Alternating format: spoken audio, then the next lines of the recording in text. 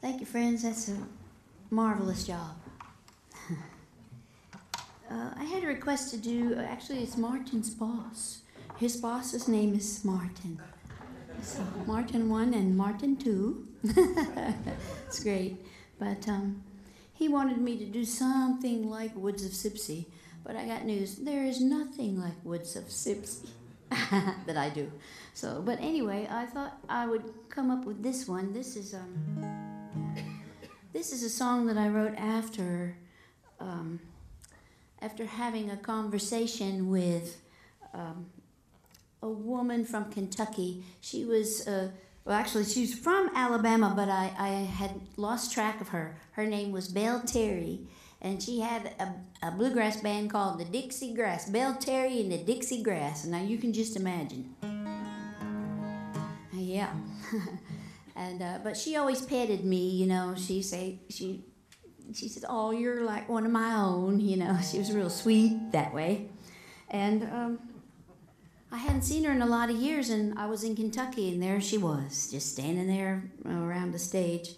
And so I said, "Belle, how are you? It's so good to see you."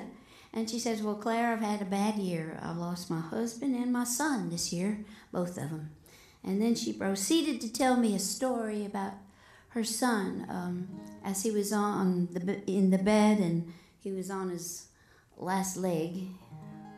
He told her that he saw his death angel coming to get him. And as she told me the story, I just was very inspired, but I also almost fell over from chill bumps.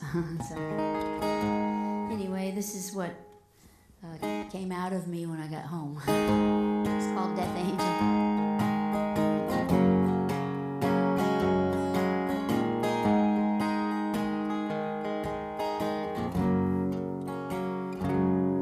The time of our parting is ever so near.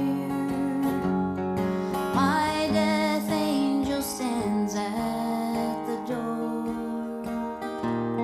As he points to that city, it's suddenly clear. I'm headed for heaven's bright shore.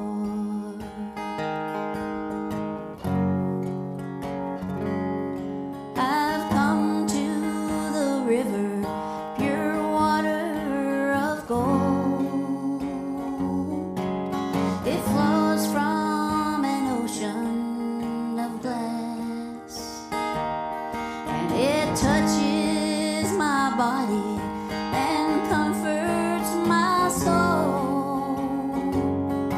Oh, I will be healed at last.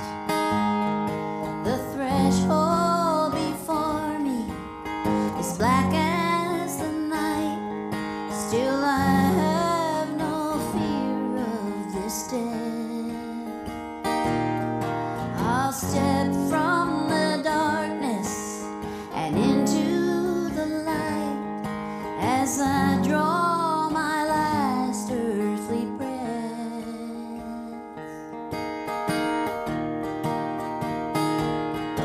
Don't cry for me, mother, my days here are done.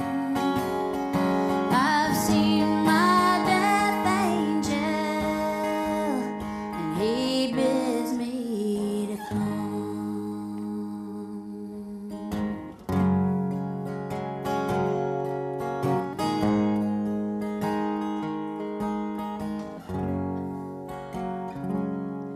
Your tears are so tender, how sweetly you smile. Oh, mama, it takes me away to the warm days of summer when I was a child, so far from the chill of this grave.